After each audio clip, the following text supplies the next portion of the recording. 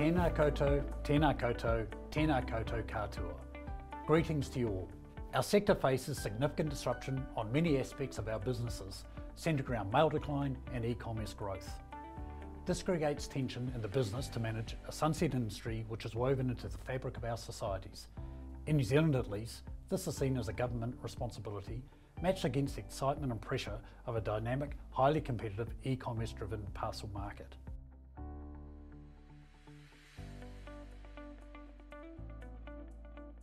I'll reference a few ideas on how we've been bold in our decision making around mail, parcel pricing and our brand. These are not small ideas, but conscious and calculated bold decisions.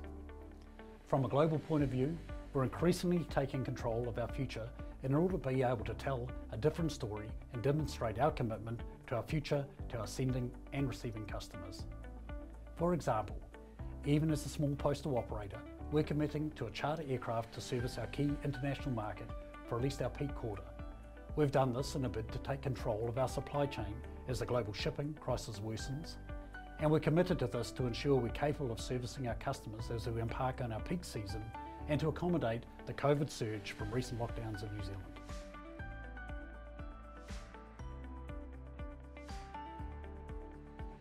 We firmly believe that we need to make our decisions more commercially focused, while ensuring we have the right data points to make the decisions that we need to. During our first New Zealand COVID lockdown, we attempted to scale up our network, and while we carried enormous volumes, we were unable to convert this into true commercial value. Thanks to these learnings, as we've continued to navigate our most recent and ongoing lockdown, we were able to anticipate what's coming and implement volume constraints in easily controlled and manageable points in our network. We communicated clearly and transparently with both senders and receivers, so they could understand why and how we were constraining volumes. This decision again was not taken lightly, but has been crucial to our ability to create and maintain value from our efforts. Similarly, in the international market, we implemented surcharging within weeks of COVID disruptions. It's not easy to ask our customers to pay more for a less reliable and slower service, but clear, transparent communication was critical to the success of recovering the new and rapidly increasing charges that we were facing. They have, in their own way, created the opportunity to transition postal to commercial traffic. Therefore, it's crucial we all act in a commercial manner to secure more e-commerce volume and retain and keep the postal channel sustainable in the long term.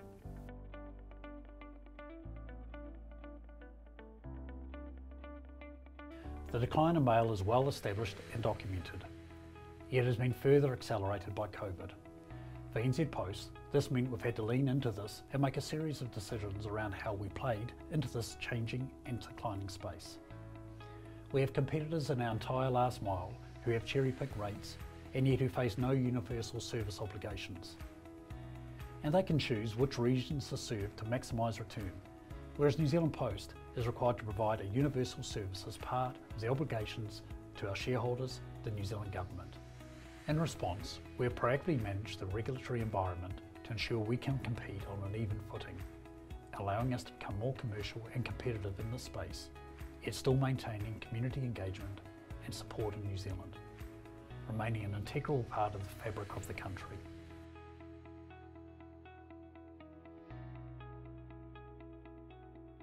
New Zealand is one of the most liberalised and least regulated, hyper-competitive postal markets. NZ Post faces direct competition in all our markets, domestic and international letters, packets, parcels and EMS express items. Due to New Zealand's urban-rural population split and the nature of our geography, a long skinny country made up of islands with unpredictable weather and a propensity for earthquakes, the cost to serve remote areas is significant. However, it is a requirement that we maintain a high level of frequency as part of our USO. With COVID, there's been rapid transition between business and residential deliveries due to people remaining locked down at home. At this transition of delivery locations, there's a higher cost to delivery due to the widespread population and low population and delivery density. For mail, we've taken the decision to introduce zonal pricing to better reflect cost drivers for our volume sending customers and to level the competitive landscape. We are pricing and competing in a parcel market that's heavily commoditised, We need to make commercially focused decisions to ensure we're recovering the cost of delivery at a national level whilst balancing that against the competitive risk of pricing ourselves out of the market. It is a difficult balancing act, but a necessary one. In some cases, this has led to customer retention conversations. These decisions are predicated on running a commercially viable, financially sustainable business. We decide to have those hard conversations with our customers. We're offering a price point coupled with a service quality standard, and we weren't prepared to step back from that. Happily, we haven't had to have too many of these conversations, but they're a reality of where we find ourselves.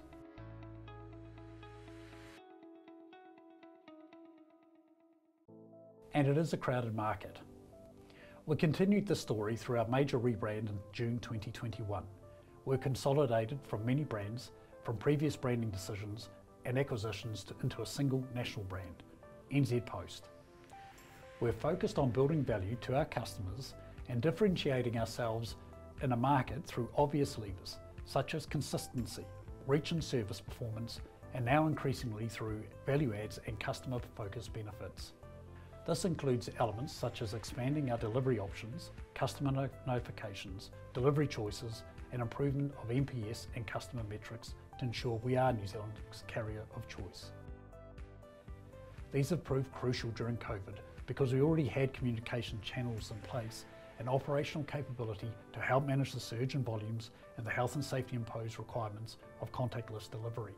Previously, we had several brands in the market servicing different market segments, leading to confusion between our own brands, let alone of our domestic and international competitors. Brand consolidation continues to generate very positive feedback from our customers, both sending and receiving.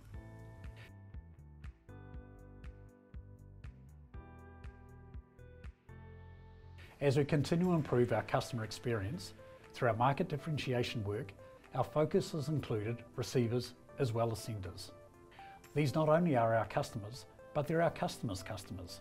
And if we're not meeting their needs, we're never going to differentiate ourselves in the market. Receivers are no longer anonymous. We need to care about them because our customers care about them. And if they have a great delivery experience, we know they're more likely to order more from our customers again and select NZ Post as their delivery agent of choice, driving sending behaviour into our network. Receivers also influence our sending customers. They demand change, and we need to change how we service them and therefore the service we offer. Examples include 7-day delivery trial, evening delivery enhancements, improved tracking events, and item visibility in our network.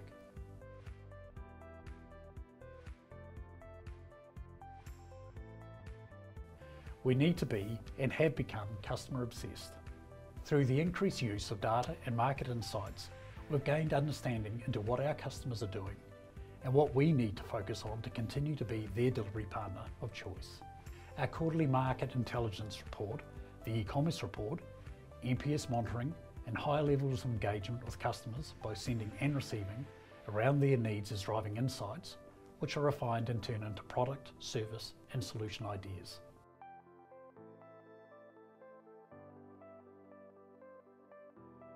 So with the above in mind, New Zealand is a small country at the bottom of the world. In some ways, this has served us well in response to the pandemic, and I think New Zealand's approach is well documented on that point. However, with that being said, we're at the bottom of the world physically, and our transport links have changed dramatically. We've had to be creative in our solutions to continue to service our volumes, both into and out of the country, including launching new clearance models such as the sea freight e-commerce clearances, a market-leading outcome in New Zealand. Our costs, like many, if not most, designated operators, have skyrocketed and resulted in the need for introduction of cost recovery surcharges, particularly for our most distant destinations, as we seek to maintain a commercially practical connection with the world.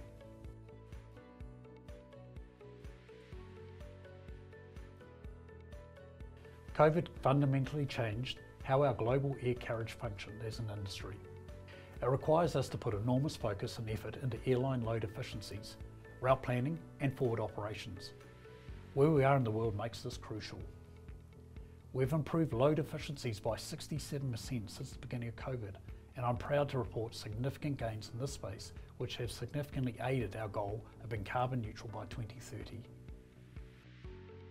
I've also taken the decision to pay for carbon offsets for all consumer parcels because I know this is what our customers care about, and it's important that we lead the industry in New Zealand and help answer our nationally stated sustainability goals.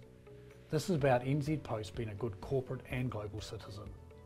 Already we have noticed that a significant portion of the market tenders in New Zealand score sustainability as a key decision factor in choosing logistics providers.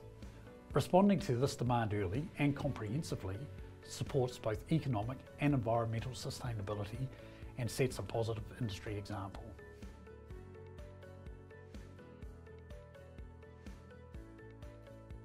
While this might sound odd, this is key to our business continuity and future resilience. We as a nation postal operators are essential services and our people are essential workers. Daily they are out delivering what people care about, and they are doing so with their personal commitment, for which I'm both proud and grateful every day. Given this, we need to take time to be kind to ourselves and to others. In NZ Post, our response has been to implement a series of programs around all aspects of safety and wellbeing for our people. A practical example of this is our partnership with Mentamia. This is a deeply engaged digital platform that helps people improve their daily mental wellbeing through science-backed tools and expert content. Co-founded by Sir John Kirwan, a famous retired All Black and champion of mental health. A final few words to leave you with. I've covered a variety of distinct yet interrelated topics. I'm sure many are familiar and will resonate with you.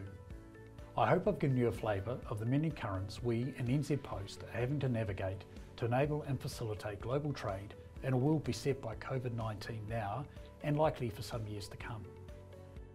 I think positivity, flexibility, agility, willing to try new things, and acceptance that some will fail, many will succeed, are elements of the mindset we all need to apply to enable us to move from surviving to thriving in the face of the many challenges and equally many opportunities COVID has created. Thank you for your time and for the opportunity to contribute some thoughts from NZ Post to this year's UPU World Leaders Forum. Haere rā, goodbye and farewell.